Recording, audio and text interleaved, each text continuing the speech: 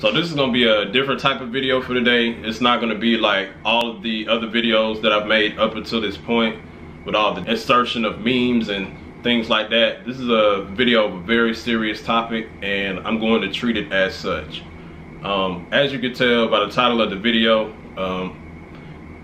today, well actually a couple days ago, legend in the Smash Brothers community decided to take his life. Today is pretty much a day where officially, according to the New York Police Department, Etika has been found dead. For anybody who's played Super Smash Brothers or has even heard of the game, pretty much this man's name goes right along with it. There's no way on earth you could have heard of the game Super Smash Brothers and not know who this guy is. Without a question, without a doubt, this man is a legend. Me personally, I enjoy watching his reactions to the different character trailers when they were released and the character announcements and the game itself being announced. Moral of the story, he's a very well-renowned person when it comes to Super Smash Brothers and the community of Super Smash Brothers. Many people know him for the Joy-Con-boyz. For all of you watching this video, hopefully you all know that suicide is definitely not an answer to any of the problems that you're going through in life.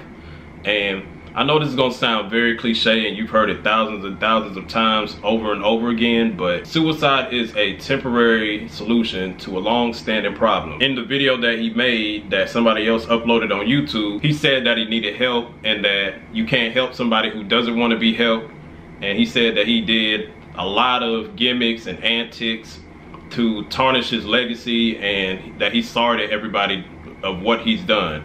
Personally, I don't think in the grand scheme of things, the things that I saw him do were tarnishing to his legacy per se. I've seen a lot of celebrities do stuff 100 times worse than what Etika has done, and they've bounced back from it, and people seem to forget that they did it in the first place. Like Britney Spears, for example. You saw the whole phase that she went through of shaving her head bald and all that other stuff, and now people, they treat her as if she never went through that phase. Of course, we still remember the stuff that she did, but like, people treat it as if it never happened.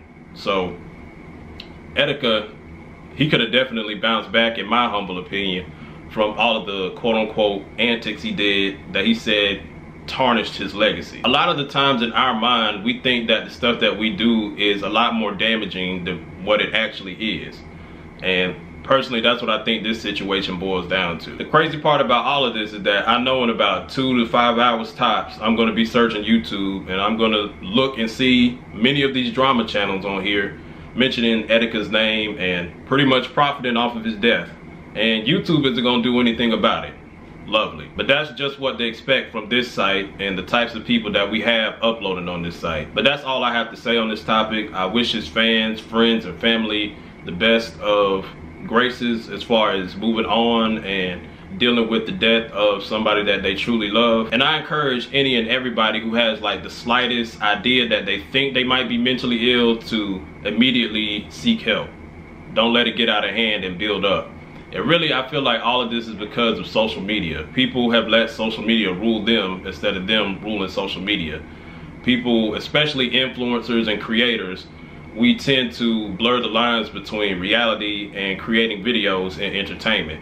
And we try to always do something that's a lot more eye-grasping and clickbaitish, you know, to grasp our viewers' attention and try to beat what we did last time. So that in itself, and accompanied with other mental problems that people may have, it could definitely cause somebody to want to commit suicide. And that's a lot of the stuff that goes on as far as creating videos that people don't really like to talk about, because that's not going to attract viewership. But it is something that is very real and something that does need to be talked about a lot more. So don't commit suicide no matter how bad you feel like your life is going, and definitely seek help if you feel like you have some type of mental disorder. Mental illness is on the rise in Western civilization especially. You can check the statistics for yourself if you don't believe what I'm saying. And make sure to not let social media rule your life so you don't end up doing crazy, outlandish things for views and attention, which you'll then regret later on once you finally come to the realization of what you've done. So that's all I have to say for this video. Hopefully you all take something from it. And rest in peace, Etika. You will be greatly missed.